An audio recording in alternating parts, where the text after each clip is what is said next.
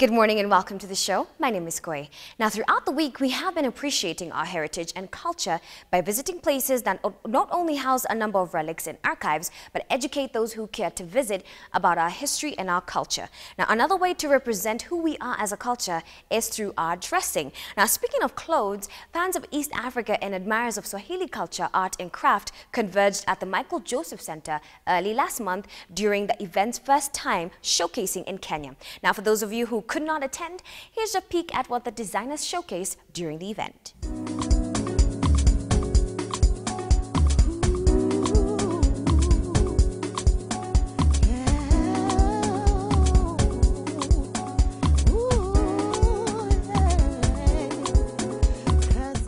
The 5th edition of the Swahili Fashion Week was held for the first time in Nairobi at the Michael Joseph Center. It brought together 16 talented designers from Tanzania and Kenya as well. The Swahili Fashion Week was founded by Tanzanian couturier Mustafa Hassan Ali back in 2008. After 4 years, it has become the biggest annual fashion event in the whole of East and Central Africa. This event, I know it's a bit, it goes a bit global slightly, so I know I will have the opportunity to show people my work out there. So I think it's a good chance for me to showcase in Swahili Fashion Week. And Swahili Fashion Week is just dream for me and my dream come true. But I always wanted to come Swahili Fashion Week, and it was really, I was trying from last year I tried, and then I just got the, that they approved me, and then I'm here. The guests looked fabulous in their stylish clothes worn with elegance.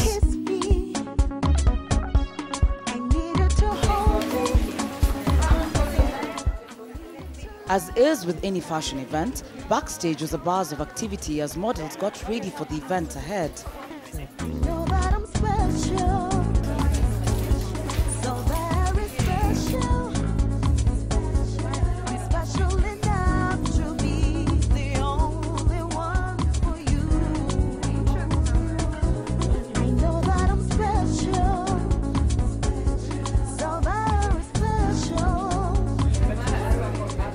So Swahili Fashion Week is all about celebrating the African Swahili culture, which is pretty much the union of East Africa, right?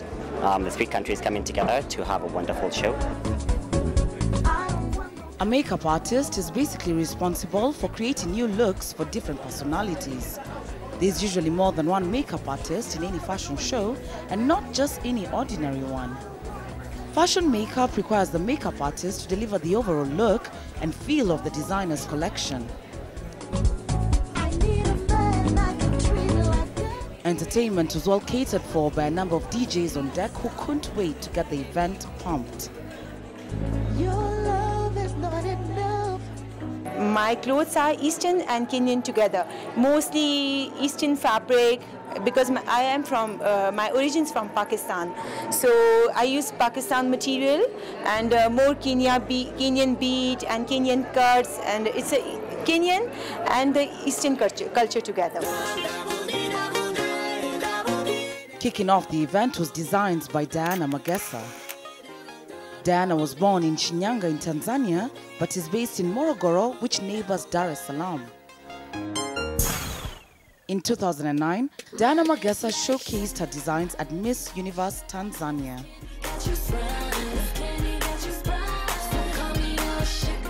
Diana Magesa Designs by Diana Magesa.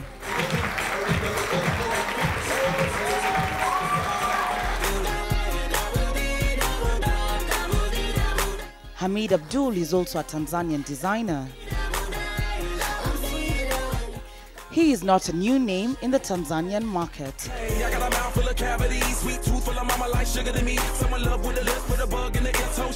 As young as this designer is, he clearly has a good eye for finishing.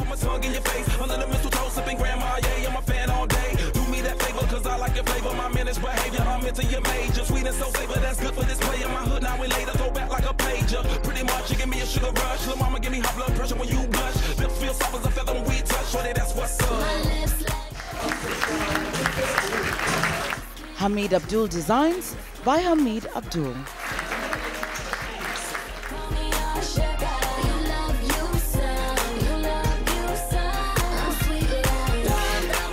Representing Kenya yet again is Anna Dero Designs.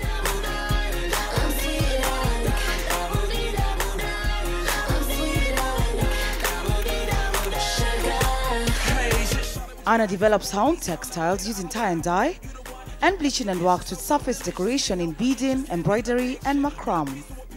Anna usually specializes in alternative bridal gowns and menswear in denim and other cotton-based fabric. Anna Dero Designs by Anna Adero.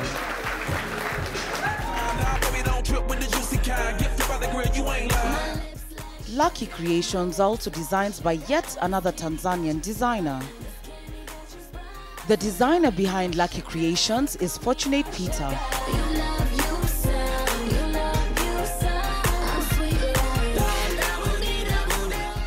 The finals of the Swahili Fashion Week go underway in Dar es Salaam between the 8th and 10th of November this year.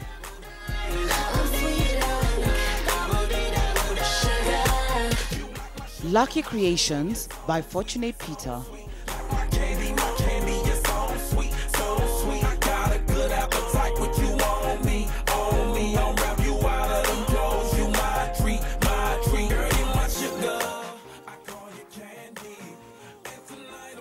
These designs are from the Vaishali Mojaria Creations. Vaishali is a Kenyan designer who is also unbelievably a full-time school teacher of arts.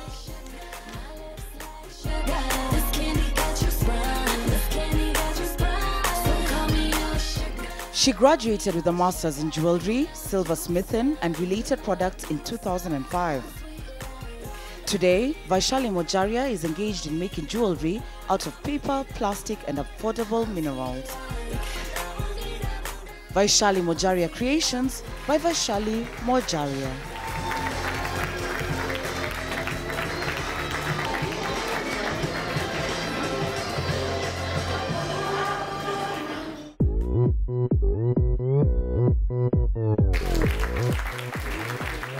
Dahlia Designs is not a new brand in the Kenyan market. Gangnam Style. Dahlia Designs by Mohammed Bana have been won in this year's Kisima Awards and Miss World 2012 Kenya. This comes as no surprise owing to the creative designs witnessed at this event.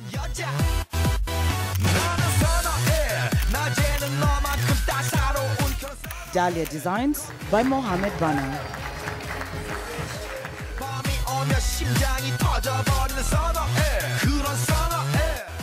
Bringing Pakistan to Kenya is the Unbeatable Designs by Shenu Huda. Shenu is an emerging designer who has managed to blend in her roots well with that of the East African community. One thing that the Asian community has with the African one is pride in our culture. Shenu Huda has managed to marry the two communities flawlessly.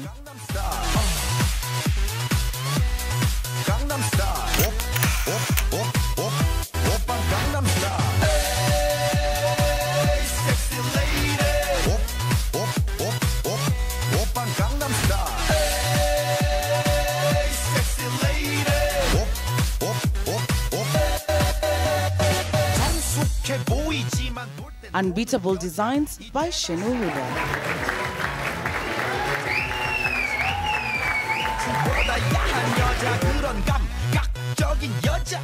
More talent can be seen through these Wangeshi Muridhi collections. Wangeshi Muridhi realized that she can come up with her own brand while interning for one of our great Kenyan designers. Only a handful of Kenyan designers are lucky enough to showcase their work during any event, which is testimony to their talent.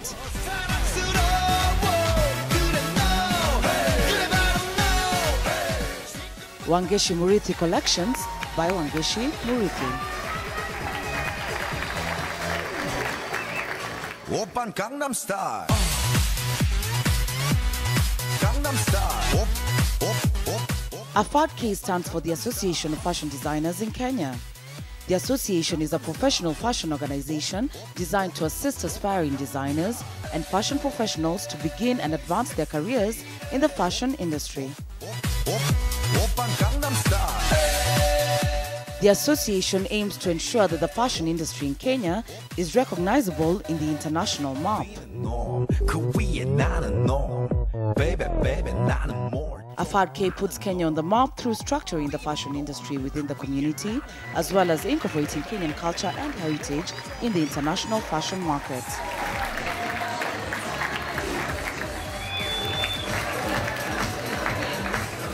The event did not only benefit the designers showcasing their collections, the guests also had opportunities to win various prizes as it went along.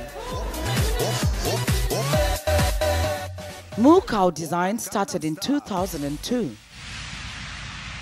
Moo Cow designs range from fun to elegant and serious to frivolous. Moo Cow continually works with leather and suede, having a love for the versatility of the material and the products it can be made into. However, for this event, they concentrated on natural fabrics such as linen and silk, and cotton and rami. Moo Cow Designs by Wamboi Njogu and Carol Wahome.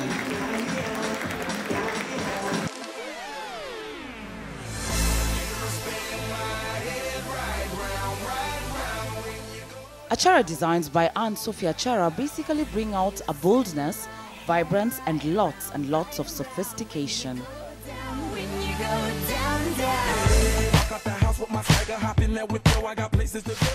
Anne-Sophie uses a lot of African prints as well as sheer fabrics, the likes of chiffon, organza, and lace.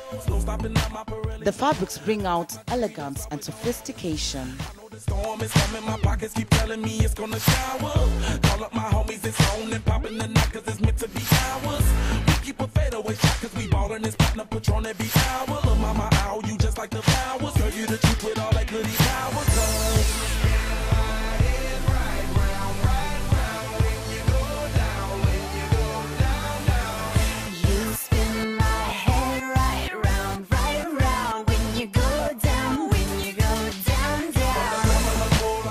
Achara Designs by Anne-Sophie Achara. This is the work of Tanzanian-based designer Gabriel Molel of Sariamo Designs. Sariamo means somebody who gives with both hands in the Mal language of Tanzania. Gabriel was voted as one of the top 10 Tanzanian designers in 2010. The Sariamo designer was born in the Maasai village of Losinoniju in Arusha. Gabriel first ventured into fashion at the age of 15 when he helped his mother to make and sell Maasai crafts.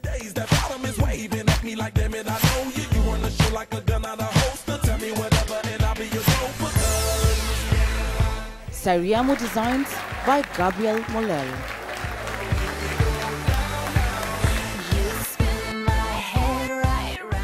Jamil Walji Couture, also referred to as JW Couture, was this year's recently held Fafa Insight winner.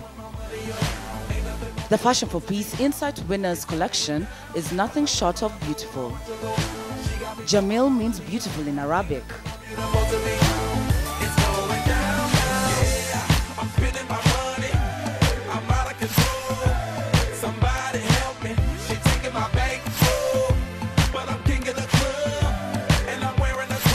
Jamil hopes to put up collections with bolder designs and futuristic looks.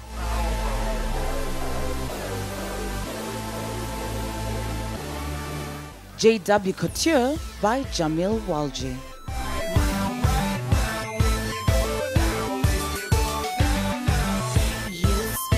Sarah Masenga collection uses all kinds of fabrics, but especially African prints since they're close to her heritage. The collection is inspired by fabrics and color.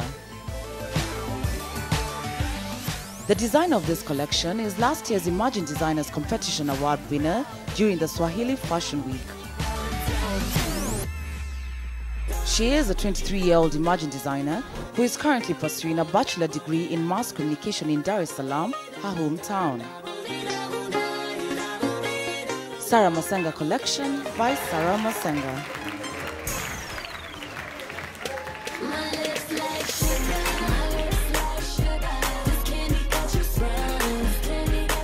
Poisa designer Patricia Mbella finished off the show with a bang.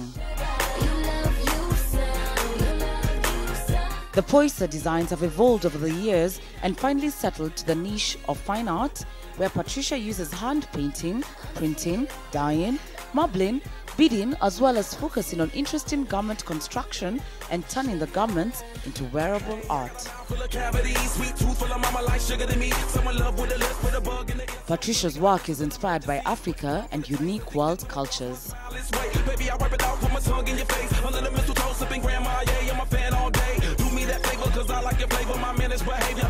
Poisa by Patricia Mbella.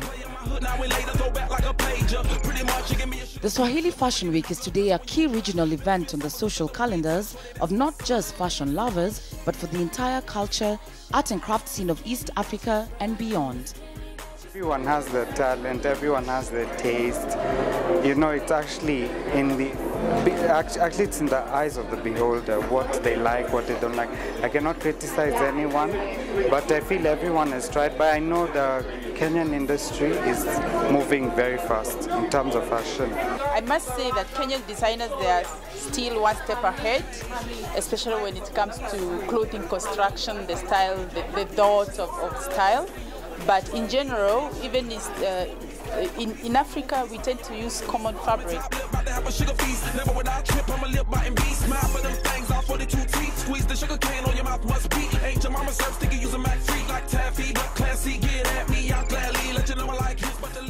Stay tuned for Eve Sisters, that's coming up next.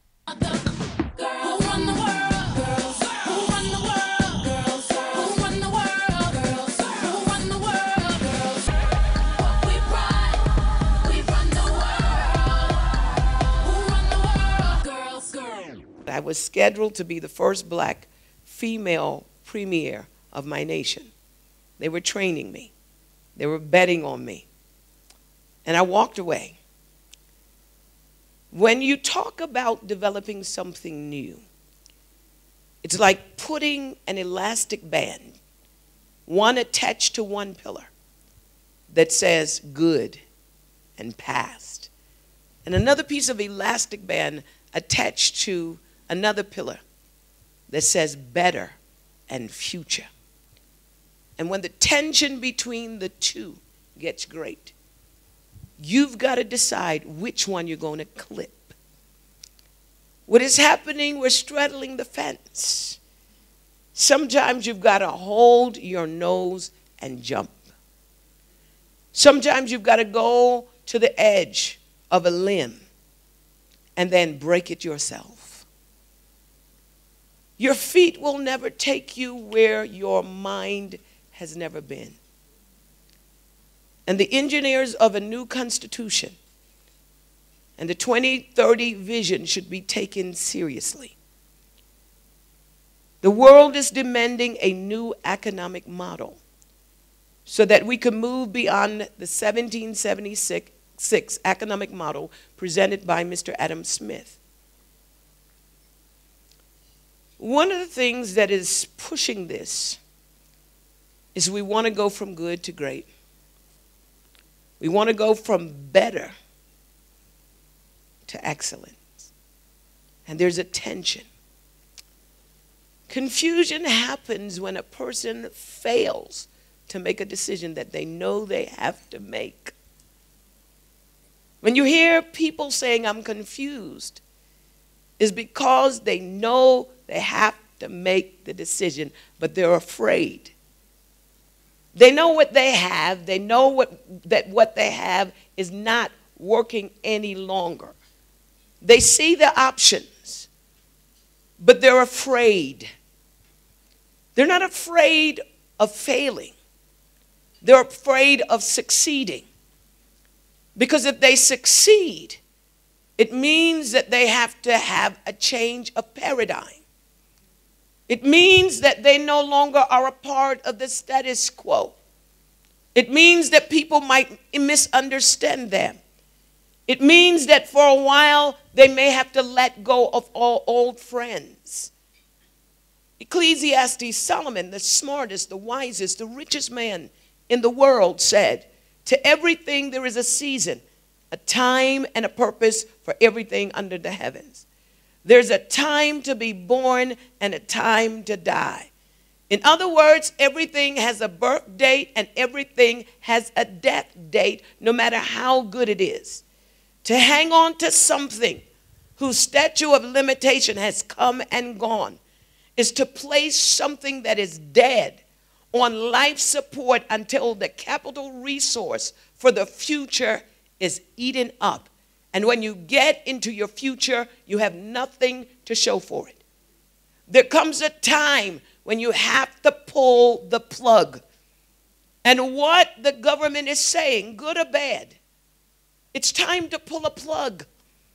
We're ready to celebrate our 50th. And if you notice, I'm saying ours, because I'm a part of you. We live in a global village. If you win, I win.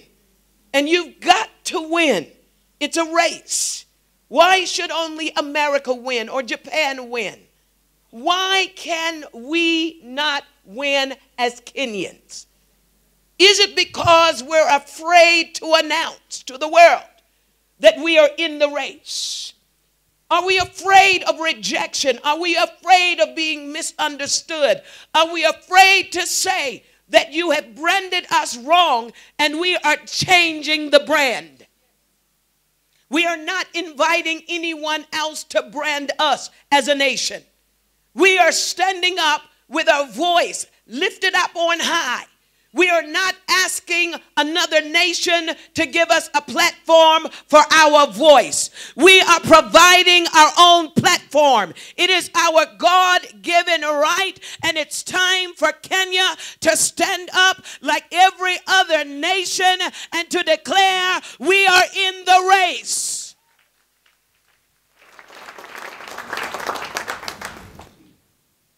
The business depression and the current recession has marked the death of one age and the birth of another. Stuff happens. You're either going to be aware of the stuff that's happening, or you're going to be making stuff happen, or when stuff happens, you're going to wonder, where was I when the stuff was happening? I love sports.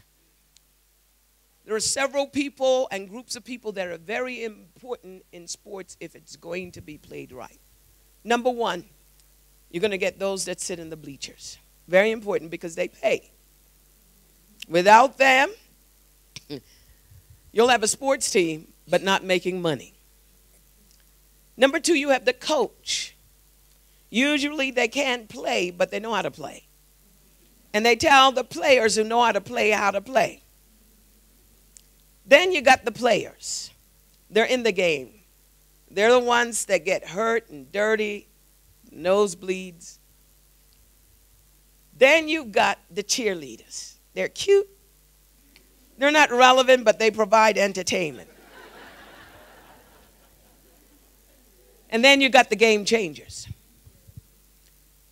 Kenya, businessmen, businesswomen, policymakers, legislators, engineers, whoever you are, you've got to decide whether you're going to sit in the bleachers and watch the game, whether you're going to coach the game, whether you're going to be in the game, whether you're going to be cute. And people say, oh, aren't they cute? Well, let the game begin. Or you're going to be a game changer. It's all about decision. I just feel in my heart, my spirit, that Kenya needs to be the game changer for the continent of Africa. The world has experienced approximately 40 shifts. Stuff happens. And when the stuff hits the fan, it starts to stink. A lot of nations are rotting. They're atrophying. Why? Because they have no idea what the shifts are. Before I get into my presentation, I want to rattle it off. I don't have time to teach it. but I just want to rattle it off. What does these shifts look like? Number one, an appetite shift. People's appetites have changed. Just give me a little more volume on my mic so I don't have to scream. People's appetites have changed. They're not asking for what they used to ask for. The deepest craving in every human being is an organic craving. It's within all mankind, not just some of us, all of us.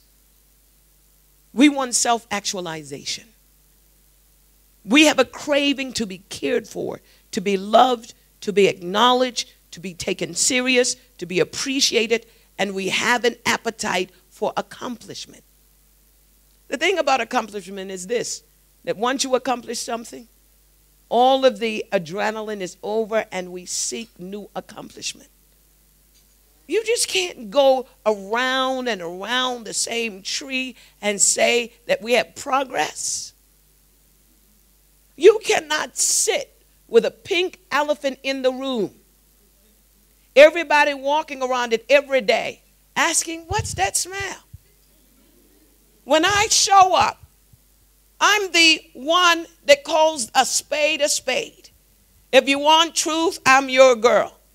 I walk in and I said, it stinks up in here. Is a pink elephant. I don't like to get my hands dirty. One of you is going to get this elephant out of the room.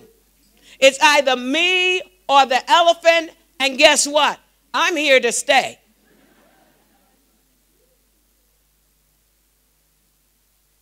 We need to do that in industries. We need to do that in our government. We need to do that in our educational system. Acting like it's not there and calling the best consultants are not going to change anything. We have to embrace it.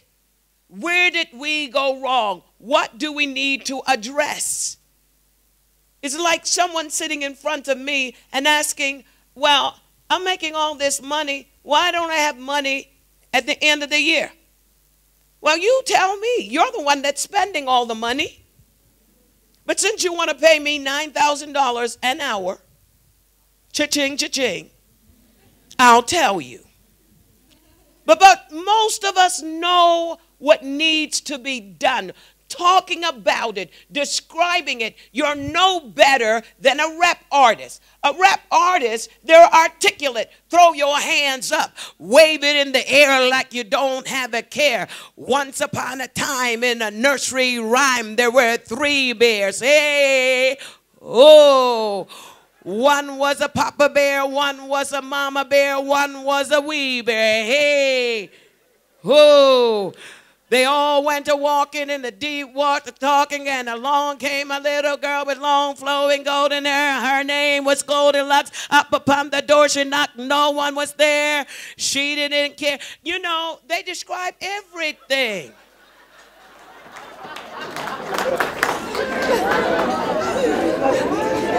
And that's what the average leader in many countries do.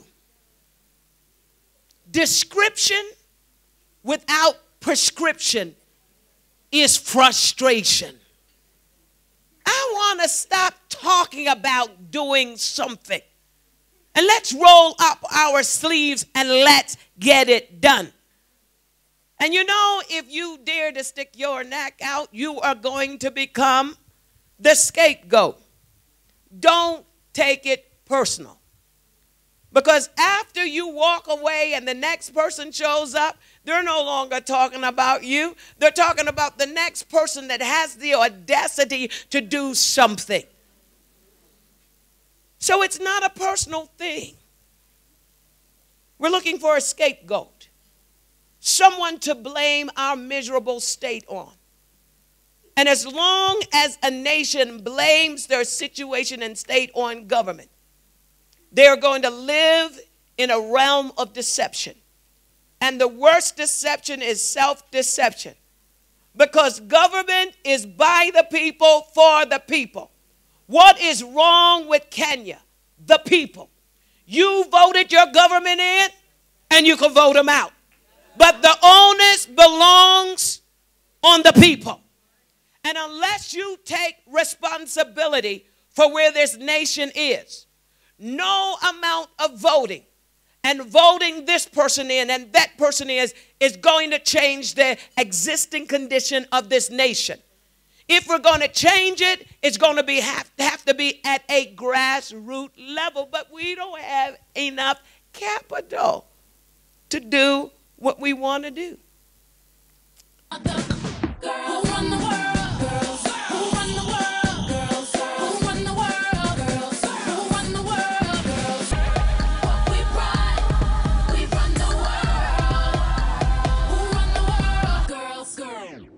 Swahili Fashion Week is a platform founded and created in 2008 by celebrated Tanzanian designer Mustafa Hassan Ali. Now remember that there is nothing wrong in taking pride in your heritage. It doesn't stop there though. Don't just walk around feeling proud, but take the time to learn about our history in order for you to appreciate it. Write to us on midmorning at standardmedia.co.ke, and don't forget to check out our Facebook page. It's called KTN Midmorning. Now if you enjoy the show, be sure to like our page. Have a nice weekend, and let's meet on Monday.